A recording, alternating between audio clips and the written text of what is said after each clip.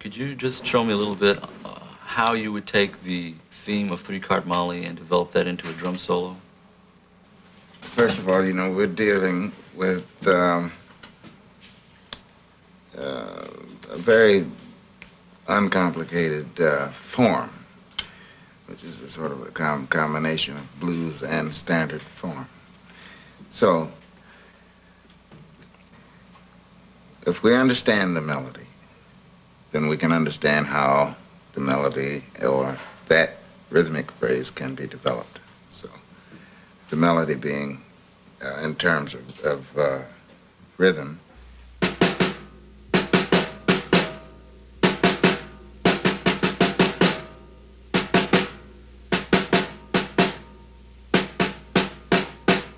so now to put some substance to it, at this time, I'll play it again, and I'll add, say, the bass drum.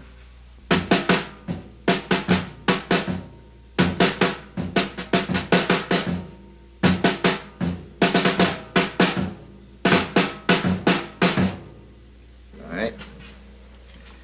To give it a little more emphasis, I'm going to add the hi-hat to that.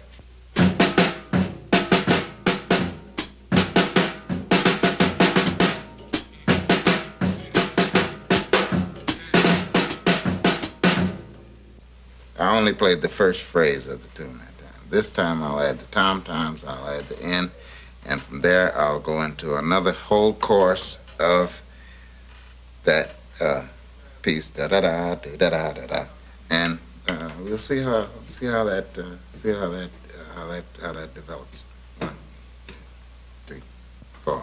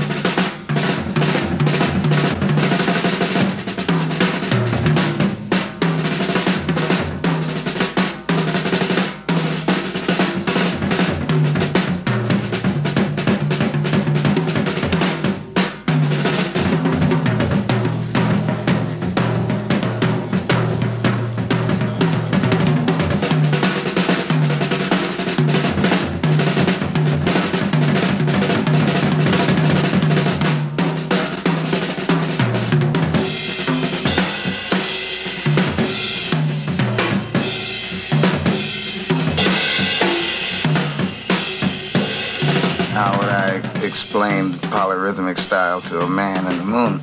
The poly of that word means many, and rhythm, of course, so it just means many rhythms, and so that's exactly what it is. They're coordinated rhythms.